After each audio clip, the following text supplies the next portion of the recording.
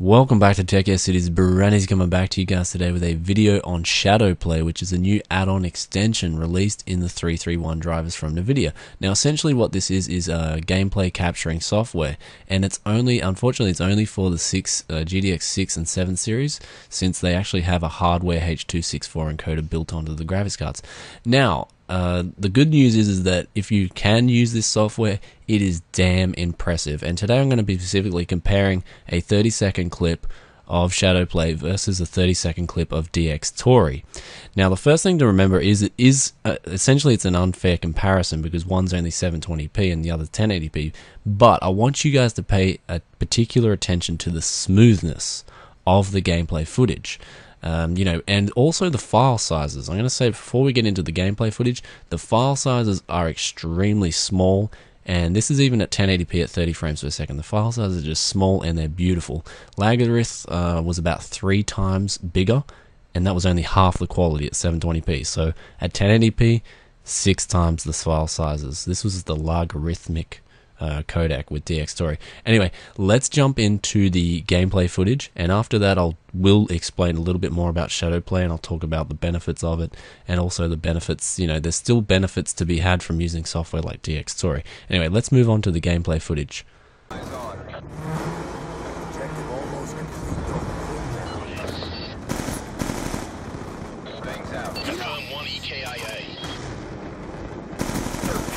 He's gone. Good effects. Vulcan 1-1 is visual friendlies and tally target. Spartan 1-1, target tally. Good effects. Target destroyed. Check on targets. Above radar is down.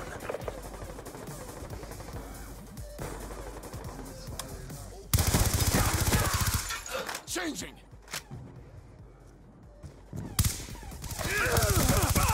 He's gone.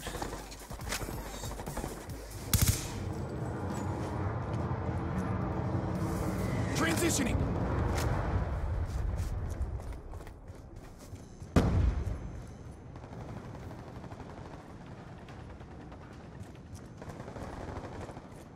So there you have it. Hopefully you guys noticed the difference between the two gameplay footages. I certainly did. I thought the Shadowplay gameplay footage was a little bit smoother than the DXTory footage.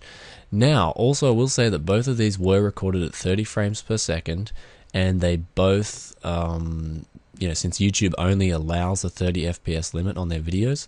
Now, I will say that the limitations of Shadowplay is that it doesn't, at the moment, it doesn't allow you to record multiple audio inputs at the same time.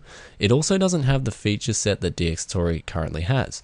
But I will say the performance hit on both DXTory and Shadowplay was next to nothing. I didn't notice it. They were both really good. They're both lightweight programs for recording gameplay. I will say that DXTory does offer more options. I mean, you can mux audio, which basically, separate the audio from the video. So you've got a little bit more options there to edit things as well. So DXTory still is a good program.